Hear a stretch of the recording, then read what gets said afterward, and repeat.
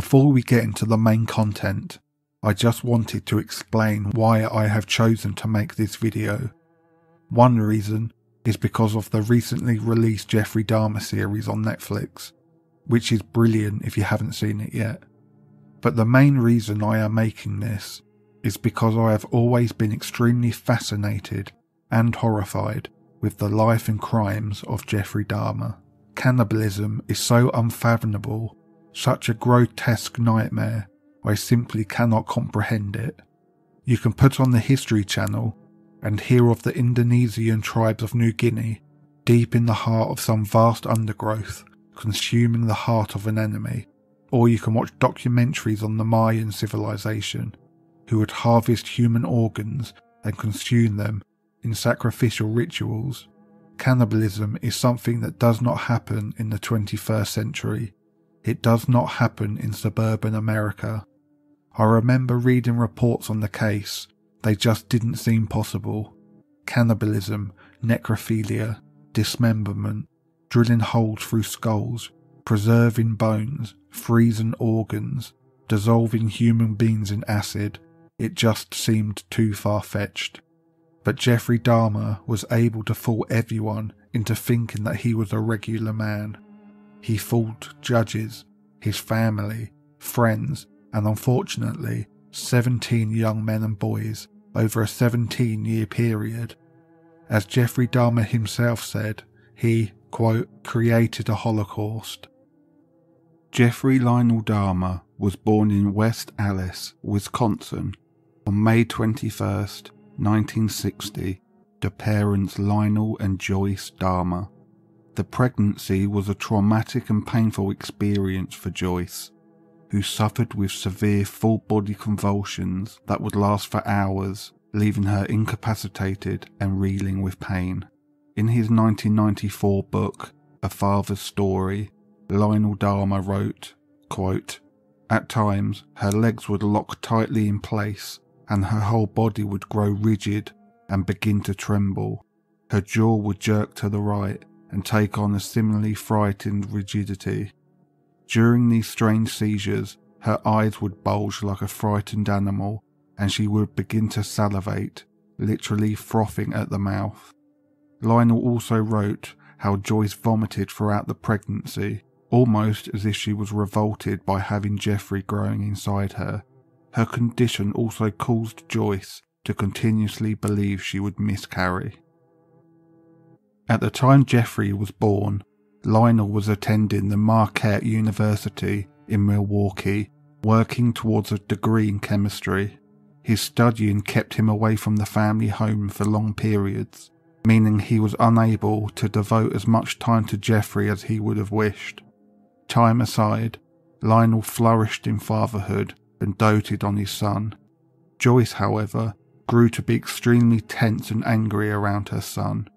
She had also become greedy for attention, believing she deserved more from people, especially her husband, who spent any free time he had with their son. Whenever Lionel was home, Joyce demanded constant attention and praise from him, and would fret over the most trivial of matters, working herself into a high state of anxiety until she got what she wanted. Reality was, Joyce deeply resented her husband for leaving her to raise Jeffrey for the majority. Lionel, growing concerned for his wife's stability and the strain it caused on their marriage, moved his family to go live with his mother, giving Joyce the additional help that she obviously needed. Despite uprooting the family, the Dahmers' marriage was slowly but steadily deteriorating, and as a result, they argued constantly. Jeffrey, often listening at the top of the stairs, would take each argument to heart, especially when hearing his mother curse him and her husband for spending far too much time together. Jeffrey believed he was the cause of the desolation of his family, a belief that stayed with him his entire life. Shortly before his 4th birthday, Jeffrey was diagnosed with a double scrotal hernia, which required emergency surgery. This was, many speculate, the catalyst for his future deviance. As no one, his parents nor medical professionals, had explained exactly what was happening to him. Jeffrey felt extremely exposed and frightened by the many strangers that were exploring his adolescent body, touching and probing his genitalia. During an interview with Larry King in 2004, Lionel Dahmer recalled Jeffrey's reaction to the surgery, saying, quote, "He was very subdued to say the least, and he walked around like a little old man. I can still see him in his robe. He complained about hurting very much. He wondered if he had had his penis cut off." Following the surgery, Jeffrey had become noticeably introverted and distant, locking himself away from his parents. Lionel and Joyce, resolute in normalizing Jeffrey's life, continued to push him into socializing with other children. Their efforts were in vain, and the little amount of affection he had previously shown his parents quickly disappeared. In October 1966, the Dahmer family relocated to Doylestown, Ohio, with the hope that a new environment would rejuvenate Jeffrey. Joyce, heavily pregnant with their second child, hoped that a fresh start would mend the fractures within the family. On December 18th, the Dahmer family welcomed a healthy baby boy to the world, and both parents anticipated an improvement in Jeffrey's escalating mood and enthusiasm at the prospect of having a baby brother.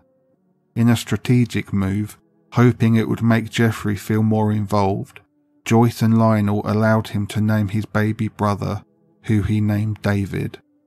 Having a brother did little to improve Jeffrey's behaviour and attitude. He remained neutral towards David, and although they rarely fought or argued, they never became close either. Soon after the birth of David, Lionel obtained his degree in chemistry and subsequently found employment as an analytical chemist. In 1968, the family relocated again, moving to Bath, Ohio. During one family dinner, Jeffrey sat at the table, noticeably mesmerized, looking at the defleshed carcass of the roast chicken that they had just eaten. Jeffrey asked his father what would happen if you placed the bones of the chicken in bleach. Lionel, who had grown greatly concerned as to Jeffrey's low mood, was delighted that his son was displaying genuine scientific curiosity and interest. Lionel willingly demonstrated exactly how to safely bleach and later preserve the bones. From that moment, after watching his father dissect and bleach the chicken bones, Jeffrey became fascinated with animals and their bodies, curious how they looked in the inside. Initially, he collected insects, spiders, and dragonflies, keeping them in glass jars so he could watch them move freely. However, Jeffrey's inquisitiveness progressed, and he soon began to collect larger animals, mostly those he found dead on roadsides. Once he brought them home, he would skin the animals, taking great care to caress the exposed muscles beneath. After dissection, he would dismember the animals and dispose of the remains. From his earliest year at Revere High School, Jeffrey was perceived as an outcast and someone in which to keep a great distance. Classmates would later detail their shock and concern at the fact Jeffrey would routinely drink hard liquor and beer in school, which he would smuggle in the lining of his jacket. On one occasion, a classmate observed Jeffrey consume a large cup of gin at 9 a.m. and had asked him what he was drinking, to which he casually replied, quote, "Oh, it's just my medicine." Despite his alcohol abuse, Jeffrey was known to teachers as being a very polite student with high intelligence. He initially achieved only average grades, but his teachers attributed this to his escalating apathy, not unintelligence. It was during his high school years that Jeffrey discovered that he was homosexual. He did not confide his sexual orientation to his parents for fear of creating further tension between them. By his own later admission, his earliest sexual fantasies had embraced the concept of the dominance and control of a completely subservient partner. When aged just 16, Jeffrey conceived and hoped to execute a fantasy of rendering a jogger unconscious, so he could then have sexual intercourse with the lifeless body. One day, with a baseball bat in his hand, Jeffrey concealed himself behind a row of trees adjacent to the path he knew the jogger would take. The plan was to wait until the man ran past, then he would strike. If the attack left the man dead, so be it. Fortunately, on this particular day, the jogger did not pass Jeffrey. Although the attack never come to fruition, it would mark the first time Jeffrey had attempted to attack another individual. It was also the first time that sex and violence connected in the real world, no longer confined to fantasy. Despite being regarded as a social pariah by his peers in high school, Jeffrey had nevertheless become somewhat of a class clown, due to the pranks he would stage to amuse his classmates. Jeffrey's bizarre acts, which included loudly bleating, simulating epileptic seizures and cerebral palsy, and knocking over goods at the local mall, become known as doing a Dahmer. These episodes, which received high praise from those in attendance, allowed Jeffrey to fit in enough to get through his schooling. However, by 1977, his grades had rapidly declined owing to his alcohol abuse and his continued epileptic attitude towards academic and social interactions. In 1978, during Jeffrey's senior year, Lionel and Joyce Dahmer ended their marriage. Couple counselling did not stop the rot in the relationship, and it became evident that nothing could fix the marriage, much to Jeffrey's despair. Jeffrey found the divorce hard, and because he was now 17 years of age, the court did not decide which parents he would live with. Lionel and Joyce were fighting bitterly in court over the custody of David, which enraged Jeffrey considerably. He believed he was unwanted and unloved, a burden that neither parent were interested in. Again, in his eyes, his brother was getting all the love and attention that he felt he himself deserved. Joyce eventually won full custody of David, and she promptly moved state and moved in with her family. Jeffrey would rarely see his mother and brother from that moment on. Lionel moved out of the family home and left Jeffrey in the care of his grandmother. On June 18th, 1978, 3 weeks after graduating high school, aged just 18 years of age, Jeffrey claimed his first victim. 18-year-old Stephen Mark Hicks was hitchhiking to Lockwood Corners to attend a rock concert when he was picked up by Jeffrey.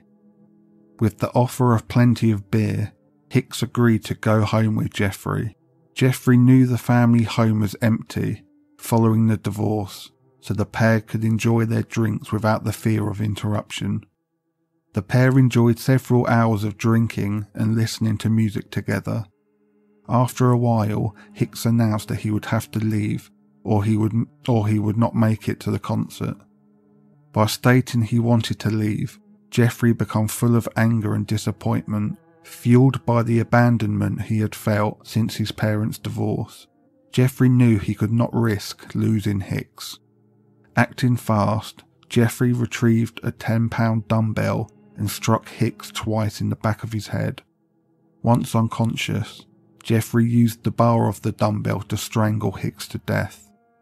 Once deceased, Hicks was stripped of clothes, and Jeffrey stood over the nude corpse masturbating. Jeffrey then took the body under the crawl space of the house, and using a hacksaw, dismembered Hicks. Jeffrey buried the body parts in a shallow grave in the garden. Several weeks later, Jeffrey unearthed the remains and stripped the decaying flesh from the bones. The flesh was later dissolved in a vat of acid, which was then poured down a storm drain. Jeffrey pulverized the skeleton with a sledgehammer and scattered the fragments across a wooded ravine. Years later, when reflecting on Stephen Hicks, Jeffrey commented that the day he picked the young man up was the day that, quote, the nightmare become a reality. Once Jeffrey had actually committed his first murder, when he finally acted upon his fantasies, the compulsion to kill took control of his entire life. 6 weeks after the murder of Stephen Hicks, Lionel Dahmer and his new fiancée returned to the Dahmer home to find Jeffrey living there alone. That August, wanting to please his father and not wanting to be such a burden, Jeffrey enrolled into Ohio State University, hoping to major in business studies. However, Jeffrey would only last a single semester after missing too many classes due to his continued alcohol abuse. Lionel had once paid Jeffrey a surprise visit only to find his dorm room in complete disarray, floor strewn with empty liquor bottles. In January 1979, following heartfelt discussion with his father, with Lionel telling his son that his chances were running out, Jeffrey enlisted into the US Army. He was quickly deployed to Baumholder in West Germany, where he was trained as a medic specialist. After a promising start to his career, Jeffrey's performance deteriorated owing to his alcoholism, and on March 1981, he was deemed unfit and unsuitable for military duty. He was discharged and sent home, although honourably, as his superiors believed that any issues Jeffrey had in the army would not be problematic in civilian life. Interestingly, during the period Jeffrey served at the US Air Force Base in Germany, the remains of 5 mutilated murder victims were recovered in areas in close vicinity to the base. Jeffrey was never formally questioned or criminally associated with the murders, but many speculate it is more than simple coincidence. Upon his return to Ohio, Jeffrey initially moved in with his father and now wife. He insisted he be given chores to perform around the house to occupy his time whilst he searched for employment. Good intentions aside, Jeffrey continued to drink heavily, and whilst intoxicated, he would cause trouble in and around his father's home. Just 2 weeks after his return, Jeffrey was arrested for drunken disorderly conduct, for which he received a suspended 10-day jail sentence and a fine of $60. Lionel tried unsuccessfully to get his son to stop drinking and, at his wit's end, sent Jeffrey back to his grandmother's, who he knew was the only person capable of getting through to his son. He hoped her influence would be enough to help him find employment, sober up, and live responsibly. For a while, the living arrangement worked well. Jeffrey was accompanying his grandmother to church and helped her around the house. He did, however, continue to drink heavily. Under the guidance of his grandmother, Jeffrey found employment at the Milwaukee Blood Plasma Center as a phlebotomist, which pleased his father greatly. Jeffrey held this position for 10 months before he was laid off. He would remain unemployed for the next 2 years, leaving him to live off whatever money his grandmother could spare. In January 1985, while sitting alone reading in the West Allis Public Library, Jeffrey was handed a piece of paper by a man he did not know, asking him if he wanted oral sex. Although he did not respond to the proposition, he later commented that the proposal stirred his old fantasies of control and dominance that he had developed as a teenager. The exchange with the man awoken the deviance that had already caused him to murder. As his fantasies gradually intensified, Jeffrey regularly visited Milwaukee's gay bars, gay bookstores, and gay bathhouses. Whilst there, he familiarized himself with the different locations, watching the inhabitants and studying how the men would approach each other and how they acted. This research would prove pivotal later when he used what he had learned at the clubs to convince many men to return home with him. At some point during his research, his need to be sexually intimate with a man grew too strong to resist, but he still lacked the confidence needed to approach somebody. Instead, Jeffrey stole a male mannequin from a clothing store. He used this as a sex aid holding it whilst he masturbated and would lay beside it and caress the muscle outlines on its chest. His grandmother would later discover it whilst cleaning Jeffrey's bedroom and gave Jeffrey an ultimatum: get rid of it or move out. Jeffrey got rid of it, knowing it was time he sought out living partners. By late 1988, Jeffrey was a known regular at many different gay bars and bathhouses, and as such, many men became interested in him. By now, his confidence was high, and he was having sexual intercourse with many of the men he met there. He was still extremely frustrated, however, as his sexual partners would not remain still and silent during sex as he had instructed. For this reason, Jeffrey began to lace his partner's drinks with sleeping pills so he could enjoy intercourse with their unconscious bodies. Jeffrey soon got sloppy, however, and overconfident, and he got caught administering sleeping pills to numerous men. As a result, the bathhouses and clubs revoked his memberships. This left Jeffrey little choice when meeting men, having to resort to cheap motel rooms. On November 20th, 1987, Jeffrey met 25-year-old Stephen Tuomi in a West Alice bar. The two flirted and danced together, all seeming harmless. Jeffrey made it clear to Stephen that he wished to be more than friends and suggested the pair rent a room in the nearby Ambassador Hotel in Milwaukee. Once inside the hotel, Jeffrey spiked a drink with sleeping pills and gave it to Stephen. After his arrest, Jeffrey stated that he had no intention of killing him, he just wanted to lay next to his unconscious body. However, when Jeffrey woke the following morning, he found Stephen dead in bed, with blood dried around his mouth, and his body was covered in bruises. Jeffrey's fists and forearm were also heavily bruised. Jeffrey had obviously beaten the man to death, but had no memory of doing so. Panicked, Jeffrey left the hotel and fetched a large suitcase. Stephen's body was transported in the case back to Jeffrey's grandmother's house, where it was dismembered before dissolving the flesh in acid. 2 months after Tuomi's murder, Jeffrey encountered 14-year-old James Doxtatter outside a gay bar. With an offer of $50 to pose nude for the photograph, James returned home with Jeffrey. After the photographs were taken, James was rendered unconscious when he drank a sleeping pill-laced beer. After fondling the boy, Jeffrey strangled him to death and took the corpse down to the crawl space where it was dismembered. Jeffrey was able to preserve James's skull in bleach, which he used many times as a masturbation aid. On March 24th, 1988, Jeffrey met a bisexual man named Richard Guerrero outside a local gay bar. Using the same offer as he did for James Doxtatter, Jeffrey offered money in exchange for nude photographs. Once back at his grandmother's, Guerrero was given a sleeping pills-laced beer and was strangled with a leather strap. Before dismembering the body, Jeffrey performed oral sex on the corpse.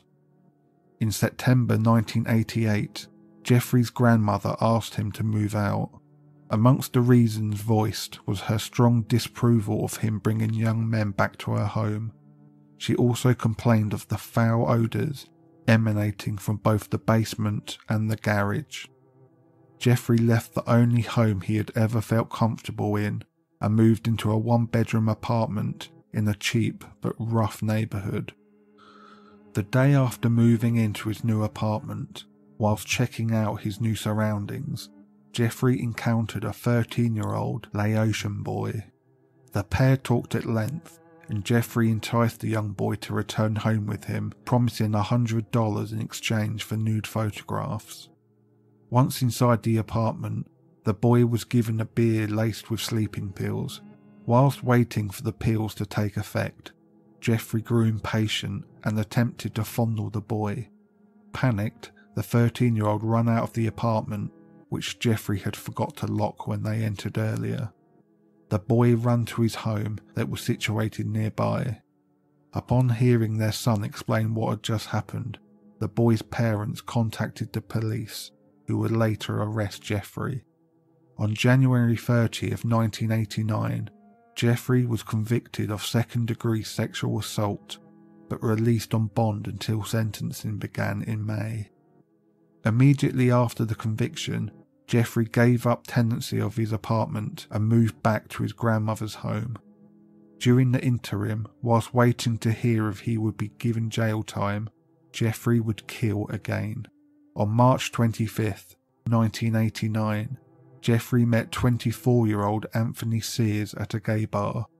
Jeffrey would later comment that on this particular occasion, he had no intention of murdering anyone, but shortly before the bar was about to close, Sears had approached Jeffrey and the pair agreed to leave together. Once at Jeffrey's grandmother's house, the pair engaged in oral sex.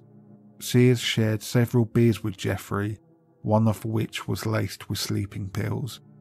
Jeffrey strangled Sears to death. The following morning, after spending the night naked next to the corpse, Jeffrey put the body in the bathtub where he dismembered it. Jeffrey would state later that he found Sears, quote, exceptionally attractive, and as such, it was the first victim for whom he permanently retained body parts. He preserved Sears's head and genitalia in acetone, and Jeffrey would keep these items until his arrest. On May 23rd, 1989, Jeffrey faced trial for the offence of sexual assault. During the trial, Jeffrey pleaded for leniency, stating, quote, "This enticing of a child was the climax of my idiocy. If anything would shock me out of my past behaviour patterns, it is this." Judge Gardner, seemingly believing Jeffrey's sincerity and seeing something worth saving in him, gave Jeffrey a somewhat light sentence. Jeffrey received a year in a work-release prison on orders that he receive treatment and counselling for his alcohol and sexual problems. He was also required to register as a sex offender. In a terrible mix-up, Jeffrey, who was now fast approaching his release date, had not received a single session with professionals regarding his sexual and alcohol issues as requested by the judge. Lionel Dahmer, terrified and furious that his son had no treatment whatsoever, wrote to Judge Gardner expressing his concerns with Jeffrey and pleaded he not be released until he had received the adequate psychological treatments. He wrote, quote, "I sincerely hope that you might intervene in some way to help my son, who I love very much and for whom I want a better life." He later warned Judge Gardner that, quote, "This may be our last chance to institute something lasting." Just one day after Lionel had mailed this letter, Jeffrey walked out of jail and back into the public, no better than he was before his sentence. On May 14th, 1990, Jeffrey again moved from his grandmother's home, moving into the Oxford Apartments on 924 North 25th Street in Milwaukee. Within a week of moving into his new apartment, Jeffrey murdered a sixth man. Jeffrey met Raymond Smith, a 32-year-old male prostitute, and he had accepted Jeffrey's offer to accompany him back to his apartment for $50 in exchange for sex. Jeffrey laced Smith's drink with 7 sleeping pills, then strangled him to death. The following day, Jeffrey purchased a Polaroid camera, which he then used to photograph Smith's corpse in sexually suggestive positions. Jeffrey would also photograph the dismemberment of Smith. Jeffrey boiled Smith's legs, arms and pelvis in Soilex, a strong abrasive chemical, in a steel kettle, which left Jeffrey able to simply rinse the flesh from the bones. The skull was preserved and spray painted before being placed alongside the skull of Anthony Sears. In June 1990, 27-year-old Edward Smith was drugged and strangled at apartment 213. Rather than acidifying the skeleton or repeating previous methods of bleaching, Jeffrey placed the corpse of Smith in his freezer for several months in the hope that it would strengthen the skeleton. This process proved unsuccessful and the body had to be dissolved in acid after thawing. Smith's skull was unintentionally destroyed when Jeffrey tried to dry it in the oven, which caused it to explode. Jeffrey would later tell the police that he felt terrible about this murder, as he was unable to retain any parts of him. Less than 3 months after murdering Edward Smith, Jeffrey met 22-year-old Ernest Miller on the corner of 27th Street. Miller had returned to the Oxford apartments on the strange offer of earning $80 to allow Jeffrey to lay next to him and listen to his heart and stomach. Once inside the apartment, Jeffrey attempted to perform oral sex on Miller, who declared, quote, "That'll cost you extra." Jeffrey crushed the last 2 sleeping pills that he had left and mixed them in Miller's beer. When the pills failed to work fast enough, Jeffrey retrieved a kitchen knife and slashed Miller's throat, severing his carotid artery, killing him within minutes. Miller's corpse was photographed and placed in the bathtub to be dismembered. Jeffrey first removed the head, which he would repeatedly kiss and talk to as he cut up the rest of the body. Jeffrey removed the heart, biceps, and portions of thigh muscle and placed them inside plastic bags, storing them in the fridge for later consumption. Miller's skull was painted with enamel and stored beside the others. 3 weeks later, Jeffrey met 22-year-old David Thomas at the Grand Avenue Mall. Thomas was persuaded back to the apartment for drinks and also for the promise of earning money for nude photographs. Jeffrey would later comment that he felt no sexual attraction to Thomas, but he nevertheless murdered him. Jeffrey did not retain any parts whatsoever, but he did photograph the dismemberment process. Following the murder of David Thomas, Jeffrey would not kill again for almost 5 months. Although, on at least 5 different occasions between October 1990 and February 1991, he unsuccessfully attempted to lure men back to his apartment. In February 1991, Jeffrey met 17-year-old Curtis Straughter at a bus stop.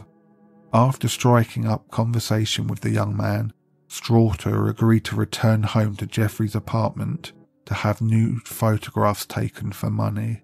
Straughter was drugged that night and strangled with a leather strap. After dismemberment, Jeffrey kept and preserved the skull, hands, and genitals. Less than 2 months later, on April 7th, Jeffrey encountered 19-year-old Errol Lindsay, whom he persuaded to return home with him.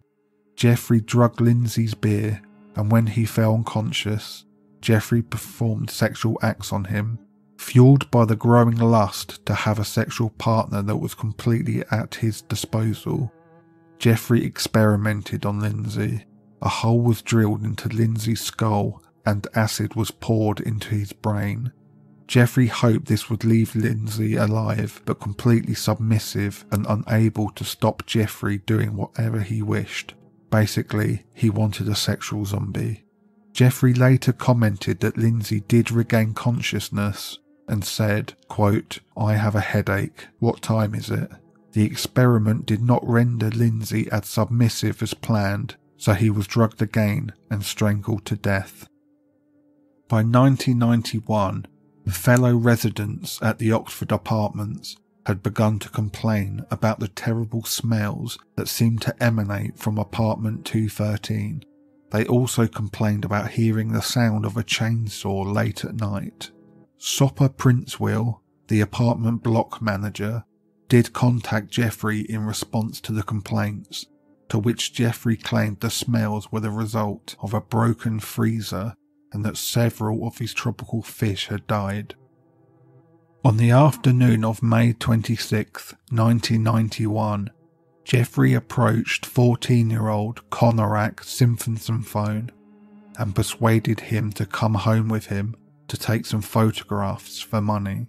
Unbelievably, and unknown to Jeffrey, Konorak was the brother of the young man that Jeffrey had gone to prison for fondling. Jeffrey drugged the 14-year-old and performed oral sex on his unconscious body.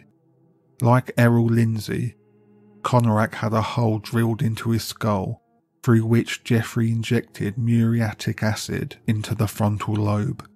After the procedure, Jeffrey managed to wake Konorak and walked him to the bedroom where, on the bed, was the nude body of Tony Hughes, who Jeffrey had murdered just 3 days before. Once Konorak fell unconscious again, Jeffrey drank several beers and sat naked with the boy. When Jeffrey ran out of beer, he left his apartment to visit a nearby liquor store. In the early hours of May 27th, Jeffrey returned from the liquor store to find Konorak sitting naked on the street corner, being comforted by 3 concerned women. Jeffrey approached the group and explained that he and the boy were lovers and attempted to walk away with the boy. The 3 women dissuaded Jeffrey, warning him that they had contacted the police. Upon the arrival of police officers John Balzarak and Joseph Gabrish, Jeffrey's demeanour relaxed and he calmly spoke to the officers, explaining that the naked boy was in fact his 19-year-old lover and that he had just drunk too much. The 3 women, exacerbated, attempted to tell the officers that the boy had blood on his buttocks and how he had struggled when Jeffrey attempted to lead him away. The officers were harsh with the women, telling one to, quote, butt out, and another to, quote, shut the hell up. Radio transcripts taken that evening revealed the officers had joked about Konorak, laughing as they reported the, quote, intoxicated Asian that they had found. Against the protests of the young women, the officers covered the boy with a towel and began to walk him back to Jeffrey's apartment. Once there, looking to verify his earlier claim, Jeffrey showed the officers the semi-nude Polaroids he had taken earlier. The officers took a very brief look around the apartment, which consisted of looking around the living room, and then left the apartment, leaving the young boy in the hands of Jeffrey. The officers had later reported a strange and terrible smell in the apartment, but never reported it at the time. That smell was the decomposing corpse of Tony Hughes. If the officers had conducted a proper search of the apartment, many lives could have been spared. If they had only conducted a background check on Jeffrey, which is routine in domestic disputes, it would have revealed Jeffrey to be a convicted child molester currently on probation. As soon as the 2 officers left the apartment, Jeffrey injected a second syringe of acid into the boy's brain, which on this occasion proved fatal. The following day, Jeffrey took a day's leave from work so he could devote his whole day to the dismemberment of Konorak Simpsonphone and Tony Hughes. He kept both skulls but discarded the rest of the corpses. On June 30th, 1991, Jeffrey travelled to Chicago, where he later met 20-year-old Matt Turner at a bus station. Turner accepted the offer to travel back to Milwaukee, where Jeffrey promised to conduct a professional photo shoot. Turner was drugged, strangled, and dismembered the day he went home with Jeffrey. Jeffrey removed the head, heart, liver, and kidneys and stored them in the freezer. 5 days later, 23-year-old Jeremiah Weinberger had returned to apartment 213 on the promise that Jeffrey would provide alcohol for the entire weekend. Once drugged, Jeffrey drilled a hole into Weinberger's skull and injected his brain with boiling water. Weinberger fell into a coma from which he died 2 days later. On July 15th, 1991, Jeffrey met 29-year-old Oliver Lacey, who agreed to pose for nude photographs. Lacey was later rendered unconscious with chloroform and then strangled to death. Jeffrey later had sexual intercourse with the corpse before dismembering it. Jeffrey had removed the head, heart, and most of the skeleton and stored them in the freezer. 4 days later, on July 19th, Jeffrey received news that he was going to be fired from his job. Upon hearing the news, he had gone out and lured 25-year-old Joseph Braidhaft back to his apartment where he was strangled. Jeffrey left the corpse on his bed, covering it with a bedsheet. 4 days later, Jeffrey removed the sheet, only to find Braidhaft's head crawling with maggots. Jeffrey removed the head, cleaned it, and placed it in the fridge. On July 22, 1991, Jeffrey approached 3 men at the local mall and offered $100 to any one of them to accompany him back to his apartment to pose for photographs. One of the men, 32-year-old father of 6, Tracy Edwards, agreed to the proposal and left the mall with Jeffrey. Upon entering apartment 213, Edwards noticed a foul stench in the air and saw several boxes of muriatic acid scattered across the floor. Jeffrey claimed the acid was used to clean bricks and that the smell was due to a plumbing issue. After several beers, Jeffrey pointed to his tropical fish aquarium in the corner of the room, asking Edwards if he liked the colours. When Edwards turned to look, Jeffrey snapped a handcuff onto his wrist. Edwards, laughing at first, asked what was happening. Jeffrey suddenly pulled out a large knife and held it to Edwards' chest, instructing him to walk into the bedroom. When they entered the bedroom, Edwards noticed the many posters on the walls depicting nude men in suggestive poses. He could also see a 57-gallon drum in the corner, which seemed to be the major cause of the terrible smell that clung in the air. Brandishing the knife, Jeffrey informed Edwards that he wanted to take nude photographs of him. In an attempt to delay Jeffrey, he unbuttoned his shirt and declared he would love to be photographed, but could he remove the handcuff and put the knife away? Jeffrey did not respond to the request. Instead, he put on a VHS copy of The Exorcist 3 on the TV. Edwards watched Jeffrey as he began to rock back and forth, chanting and mumbling incoherently to himself. After several minutes, Jeffrey turned back to Edwards. He placed his head on Edwards' chest, listening to the rapid beat of his heart. With the knife still held against Edwards, Jeffrey declared that he was going to eat his heart. In an attempt to prevent an attack, Edwards continuously repeated to Jeffrey that he was a friend and that he could be trusted to not run away. Edwards asked to use the bathroom, which Jeffrey ignored. Edwards then asked if they could go sit in the living room and share a beer together. Jeffrey accepted and walked Edwards back to the couch. When his beer was nearly empty, Edwards again asked to use the bathroom. Jeffrey nodded and stood up. Edwards saw that Jeffrey had not only left the knife on his seat, he had also dropped the other end of the handcuffs. Before Jeffrey had time to realise his mistake, Edwards jumped to his feet and punched Jeffrey as hard as he could, knocking him to the floor. Edwards ran to the door, unlocked it, and ran into the night. At around 11:30 p.m. on July 22nd, Tracy Edwards flagged down a patrol car on the corner of North 25th Street. Pointing to the handcuff hanging from his wrist, Edwards explained how a, quote, freak had put it there and planned to kill him. Edwards asked the officers if they could use their keys to remove the cuffs. When their keys did not work, the officers agreed to accompany him back to the apartment he had just escaped. Neither Edwards nor the police officers could have foreseen the horror that they would find inside the apartment. When the trio arrived at the apartment, Jeffrey invited them in, smiling confidently.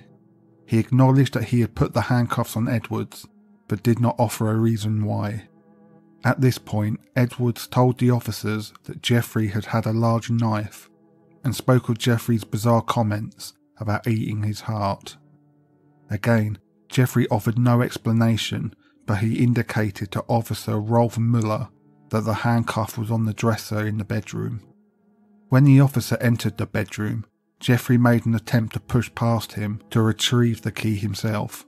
The second officer, Robert Rath, ordered Jeffrey to, quote, back off. Officer Muller walked to the dresser and found the top drawer open. On closer inspection, he saw scores of Polaroid photographs inside, some of which depicted nude men in various stages of dismemberment. Officer Muller noted the decor of the room in the photographs. It was the room which he now stood. He walked back into the living room where his partner was talking to Jeffrey. He held the Polaroids up, and when he saw the shocked look on his partner's face, he said, quote, "These are for real." When Jeffrey realised that the officers had found his photographs, he suddenly lunged forward, fighting in an attempt to evade arrest. Pamela Bass, a neighbour, heard the police officers tussle with Jeffrey, with one officer shouting, quote, "Get the fucking cuffs," to his partner. During the commotion, Pamela heard Jeffrey fight against a restraint and would later describe what she heard, saying, quote, "He howled like an animal, just a loud screeching, inhuman." After backup was radioed in, Officer Muller opened the refrigerator. Inside, he made eye contact with the severed head of a black male.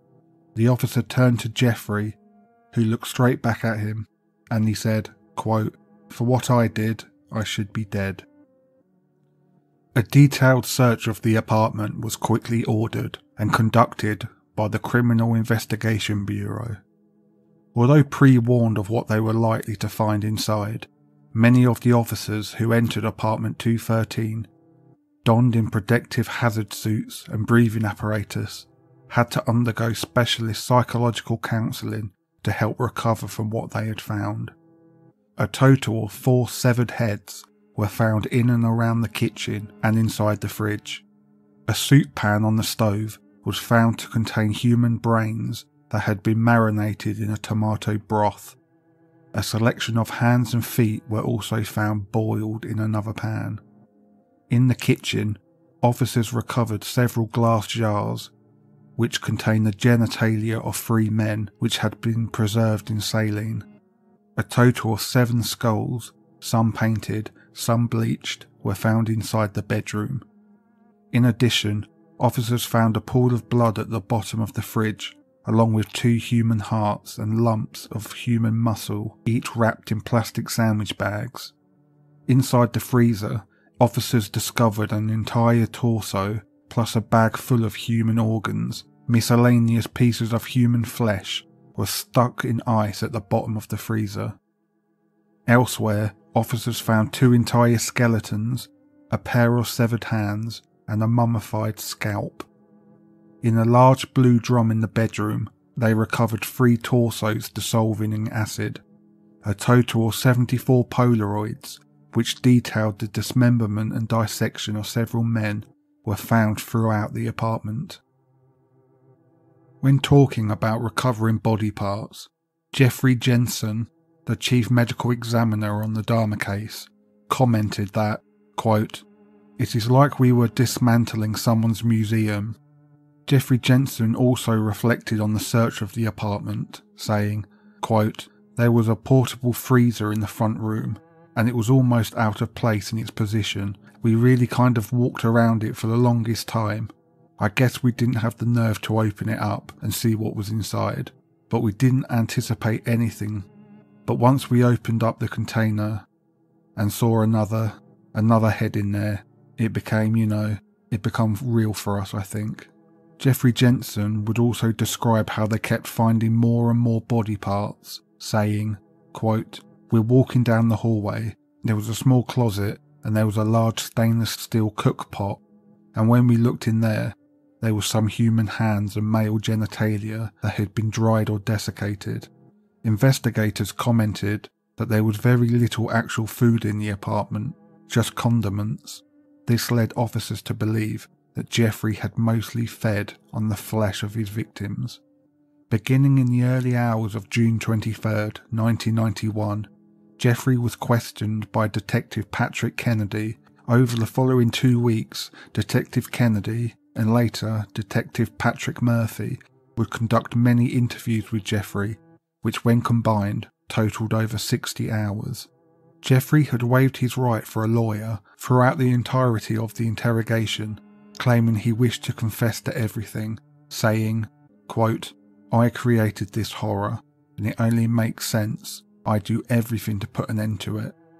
Jeffrey admitted to murdering 17 men, 16 in Milwaukee and 1 in Ohio. During police interviews, Jeffrey admitted to necrophilia with many of his victims, including on one occasion performing sexual acts during dismemberment. Jeffrey also spoke of the huge effort in dismembering a body. He explained how blood would pool inside the chest cavity after death, and as a result, he would have to first remove all internal organs, then suspend the torso over the bathtub to drain. Jeffrey also admitted to cannibalism, having eaten hearts, livers, biceps and other muscles of his victims. He explained that by eating parts of the body, his victim would become a part of him, a way to keep them with him. It became clear to investigators that although 17 men died at his hands, Jeffrey did not particularly enjoy the killing. It was not the driving force behind his lust.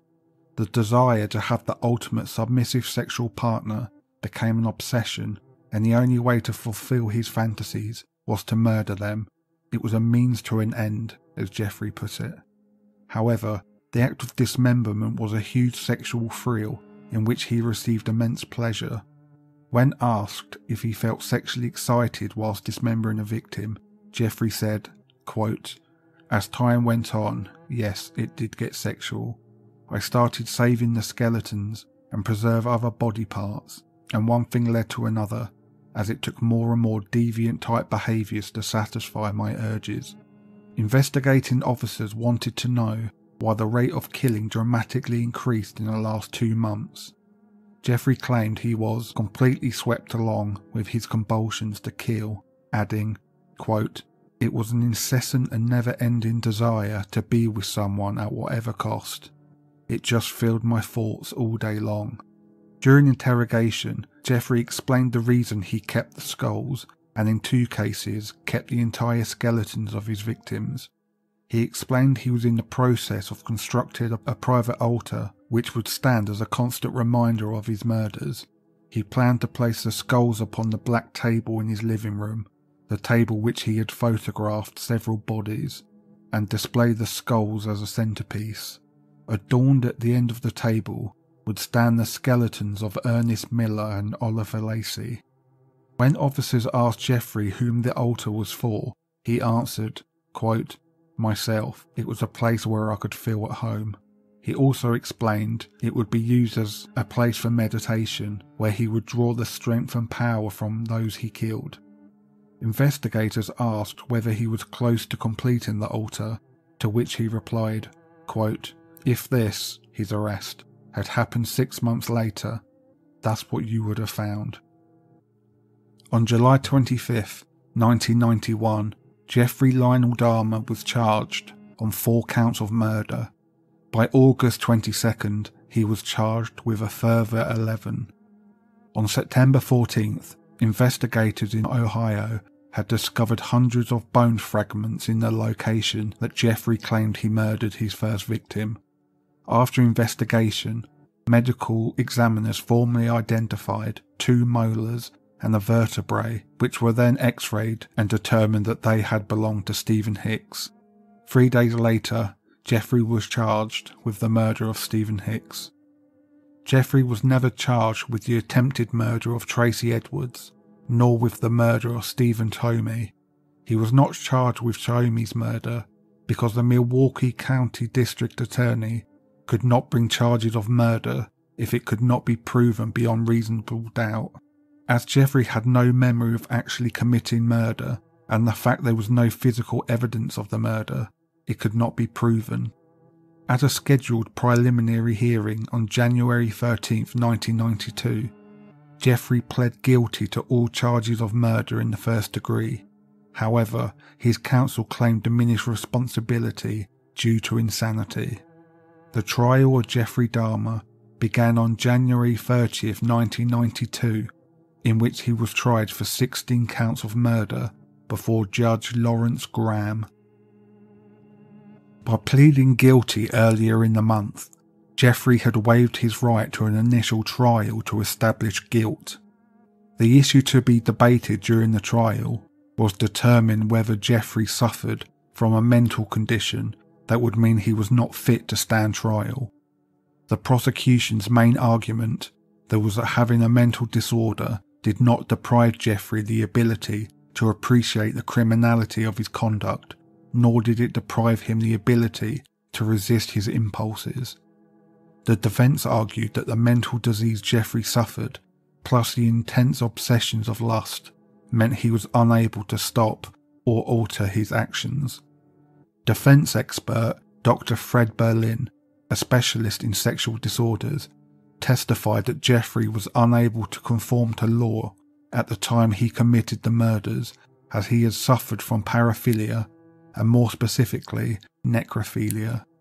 Furthermore, Dr. Carl Wallston, a forensic psychiatrist, diagnosed Jeffrey with borderline personality disorder, schizotypal personality disorder, necrophilia, alcohol dependence, and a psychotic disorder, all of which left him unable to control his behaviour.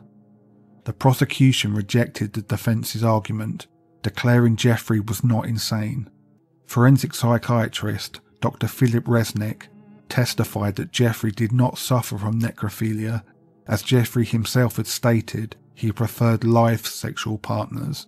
This was evident in the fact that he had attempted to create his own unresistant, submissive sexual partners by injecting acid into their brains. Jeffrey's desire was to dominate, not to purely have sex with the dead. District Attorney Michael McCann took the stand and insisted Jeffrey was not insane, but was in fact a calculated, rational murderer who suffered from deviant behaviour, but who was completely sane. Michael McCann called Dr. Frederick Allen Fosdell to the stand to substantiate the claim. He told the courtroom that, quote, "A mental status examination showed Dahmer to be in control, in my professional opinion. He does have a psychiatric disorder, and had this disorder before, during and after his slayings. This disorder is sexual in nature, principally necrophilia, but this disorder does not in itself make him lack substantial capacity to conform his behaviour to the requirement of the law." As well as professional medical experts, the defence presented Jeffrey's last intended victim, Tracy Edwards, to the stand. He told the disgusted court what he was subjected to in apartment 213. He described seeing a huge blood stain on the mattress he was put on, and later, when re-entering the apartment with police officers, he saw a severed hand under the bed. He told the jury how Jeffrey had told him that, quote, "If you don't do what I say, I'm going to kill you. I've done this before. Don't make a move." Fighting back tears, Edwards told how Jeffrey condemned him, saying, quote, "You'll never leave here. It won't be long. I'll show you things you won't believe."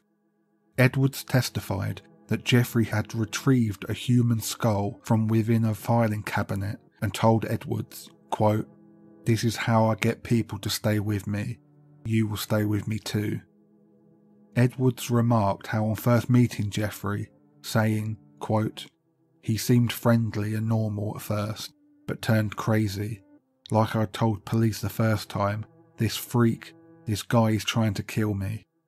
Milwaukee attorney and member of Jeffrey's counsel, Gerald Boyle, asked Edwards, "What impression was made on your mind by the conduct of Jeffrey Dahmer, by the acts of Jeffrey Dahmer, by the manner, experience and the circumstances of Jeffrey Dahmer that you observed?" Edwards simply replied, "It's like I told the police, this guy is crazy." Gerald Boyle would later use a large blackboard to illustrate Jeffrey's increasing madness, saying, quote, "He begins by living for the weekends and ends up eating his victims and spending most of his time in bed.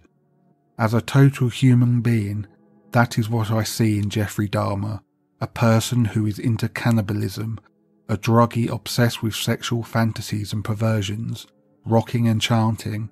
This is Jeffrey Dahmer, He started to experiment more and more because his sickness is growing greater and greater. He began taking photographs of his victims' corpses. He didn't even know that he was mentally ill. He just thought he was bad. I submit to you that Jeffrey Dahmer is so out of control that he cannot be punished by ordering imprisonment. He is out of control. 2 court-appointed mental health professionals, forensic psychiatrist George Palermo and clinical psychologist Samuel Friedman, testified independently from either prosecution or defense.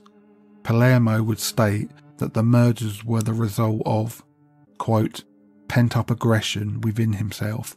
He killed these men because he wanted to kill the source of his homosexual attraction to them. In killing them, he killed what he hated in himself. Palermo concluded that Jeffrey was a sexual sadist with antisocial behaviour disorder, but was legally sane. Friedman argued that Jeffrey killed because he longed for companionship, saying, quote, Mr. Dahmer is not psychotic. He then spoke kindly of Jeffrey, describing him as, quote, amiable, pleasant to be with, courteous, with a sense of humour, conventionally handsome and charming in manner. He was, and still is, a bright young man. He also diagnosed Jeffrey with a personality disorder with borderline obsessive compulsion and sadistic traits. He also expressed his professional belief that Jeffrey was legally sane.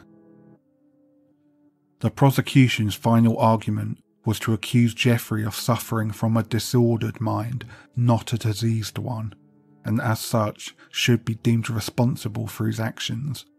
They pleaded with the jury to identify with the victims, not with the defendant. The officer who had made the initial arrest of Jeffrey took the stand.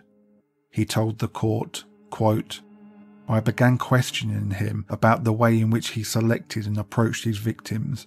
He stated that before going out for the evening, he generally knew whether or not he planned to commit a homicide.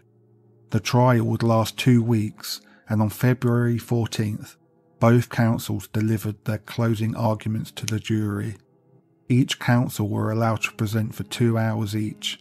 Gerald Boyle took the time to repeatedly refer to the testimonies he had from mental health professionals, almost all of which diagnosed Jeffrey with a mental disease. Boyle argued that his compulsive killings were the result of, quote, sickness, a sickness that he discovered, not chose. He finished by declaring Jeffrey was a profoundly sick individual who was, quote, so out of control he could not conform his conduct anymore. Following Boyle's 75-minute closing argument, Michael McCann took the stand for the prosecution, where he described Jeffrey as sane and in full control, knowing exactly what he was doing. This was evident by the extreme means he used to stay undetected. He declared that Jeffrey killed with hostility, anger, frustration, resentment and hatred, and that all 17 victims had, quote, died merely to afford Dahmer a period of sexual pleasure. McCann closed by stating that by Jeffrey pleading guilty but insane to the charges, he was only trying to escape the responsibility and punishment of the crimes. On February 15th, the court reconvened to hear the verdict. Jeffrey Dahmer was ruled to be legally sane and had not suffered from a mental disorder at the time of the murders for which he was tried. On the first 2 counts, Jeffrey was sentenced to life imprisonment without parole, plus 10 years. The remaining 14 counts all carried a mandatory sentence of life imprisonment without parole, plus 70 years. The death penalty, which many people called for, was never an option for Judge Graham to consider at the penalty phase, as the state of Wisconsin had abolished capital punishment. In an unprecedented move, Judge Graham allowed relatives of the victims to deliver impact statements to the court.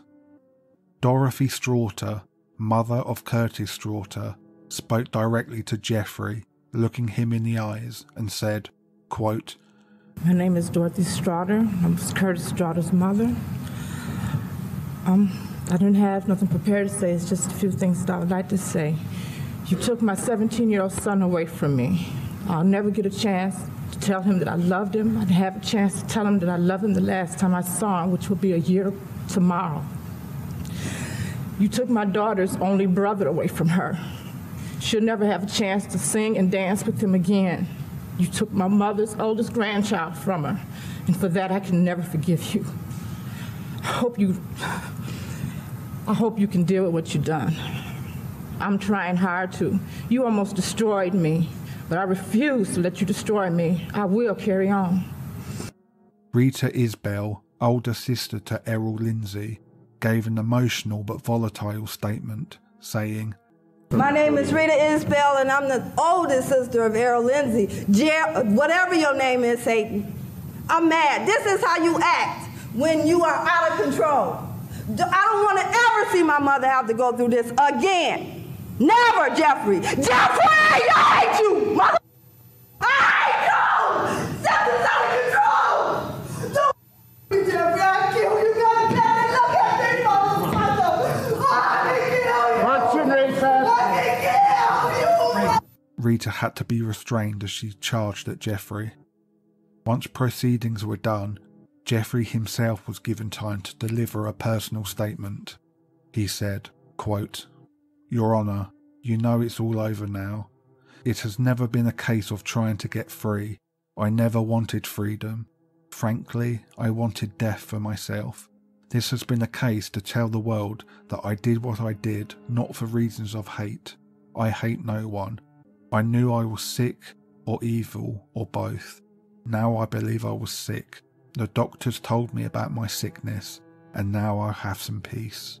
I realise how much harm I have caused. I did my best to make amends after my arrest, but no matter what I did, I could not undo the terrible harm I have caused. My attempts to help identify the remains was the best I could do, and that was hardly anything.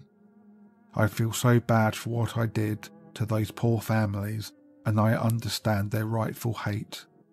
I also know I will be in prison for the rest of my life, and I know I will have to turn to God to get me through each day. I should have stayed with God. I tried and failed and created a Holocaust. Thank God there will be no more harm that I can do. I believe that only the Lord Jesus Christ can save me from my sins. I decided to go through with this trial for a number of reasons.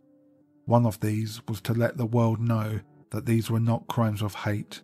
I wanted the people of Milwaukee, which I deeply hurt, to know the truth of what I did. I did not want the world to think these were hate crimes. I did not want any unanswered questions. Now, all the questions have been answered. I wanted to find out just what it was that caused me to be so bad and evil. But most of all, Mr. Boyle and myself decided that maybe there was a way to tell the world that they could get some help before they end up being hurt or hurting someone. I think the trial did that, and I take the blame for what I did. In closing, I just want to say that I hope God has forgiven me for what I have done. Thank you, Your Honour. Now I am prepared for your sentence, for which I know will be the maximum. I ask for no consideration." Upon sentencing, Jeffrey was transferred to Columbia Correctional Institution in Portage, Wisconsin. For the first year of his incarceration, Jeffrey was placed in solitary confinement due to concerns for his physical safety should he come into contact with fellow inmates. After a year of solitary confinement, Jeffrey consented to be transferred to a less secure unit, where he was assigned a 2-hour work detail program, cleaning the toilet block. During his sentence, Jeffrey devoted himself to Christianity and became a born-again Christian. In May 1994, Jeffrey was baptized by Ray Ratcliffe, a minister in the Church of Christ. Following his baptism, Ratcliffe would visit Jeffrey on a weekly basis, where they would regularly discuss the prospect of death, with Jeffrey questioning whether he was sinning against God by continuing to live. In July 1994, a fellow inmate, Osvaldo Dorothy, attempted to slash Jeffrey's throat with a razor blade as Jeffrey returned from a weekly church service. Jeffrey received superficial wounds but was not seriously hurt in the attack. Jeffrey retained regular contact with his father and stepmother, and he also began to have visits from his mother, who, prior to his arrest, had not seen Jeffrey since Christmas 1983. On the morning of November 28, 1994, Jeffrey was cleaning the toilet block as assigned by his work detail. Accompanying him were two other inmates, Jesse Anderson and Christopher Scarver, a schizophrenic who referred to himself as Christ. During the work detail, the trio were left unsupervised for around 20 minutes as they cleaned the showers in the prison gymnasium.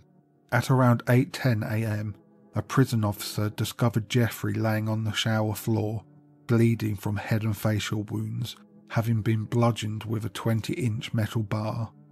His head had also been repeatedly struck against the shower's tiled floor during the assault. Although Jeffrey was alive when found by the officer, he was pronounced dead just an hour later. Jesse Anderson had also been beaten with the same weapon, and he too died 2 days later.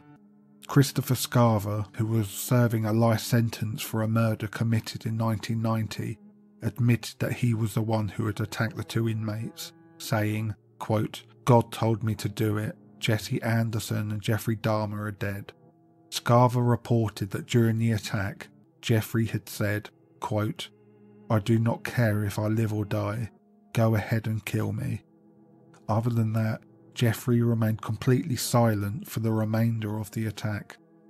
Upon learning of Jeffrey's death, Joyce Dahmer spoke angrily to the media, saying, quote, "Now is everybody happy? Now that he's bludgeoned to death, is that good enough for everyone?" Lionel Dahmer believed that there was a conspiracy surrounding Jeffrey's death. During an interview with Larry King in 2004, Lionel said, quote, "I talked with an attorney who has access to that prison quite intimately, and what happened was there was about 20 to 40 minutes of time when no one, that is the staff of the prison, no one knew the whereabouts of this person who took a barbell, the rod, the bar from the weightlifting equipment, and hid it and bludgeoned Jeff to death." Larry King, in response, asked, quote, "In other words, they let him loose for all that time without knowing the whereabouts to a prisoner?" Answering, Lionel said, quote, This attorney said he was confident that it was something that was allowed to happen," as he put it. Over the course of the years, Jeffrey Lionel Dahmer killed 17 young men and boys. They were Stephen Hicks, 19, Stephen Tuomi, 26, James Doxtator, 14, Richard Guerrero, 25, Anthony Sears, 26, Eddie Smith, 36, Raymond Smith, 27, Ernest Miller, 22, David Thomas, 23, Curtis Straughter, 19, Errol Lindsay, 19, Tony Hughes, 31, Conorak Simpsonphone, 14, Matt Turner, 20, Jeremiah Weinberger, 23, Oliver Lacey, 23, and Joseph Braidhoft, 25.